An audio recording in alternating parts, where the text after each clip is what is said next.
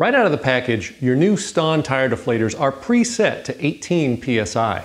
This is perfect for many uses, but there may be times when you want your tire pressure set higher or lower than this factory setting.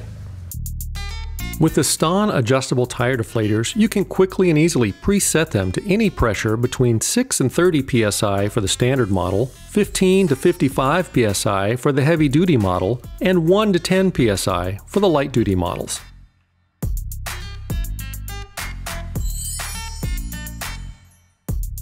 Manually adjust a tire to the target pressure for your Staun Tyre Deflators.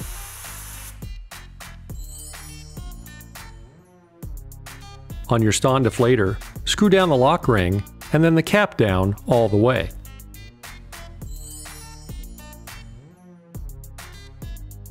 Screw the deflator onto the valve stem.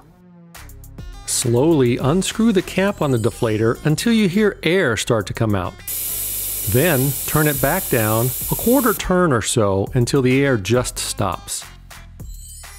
Screw the lock ring back up to the cap, being careful not to turn the cap, and snug the lock ring against it. This will set and lock the deflator to the preset pressure of the tire. Repeat for the 3 other deflators and you're done.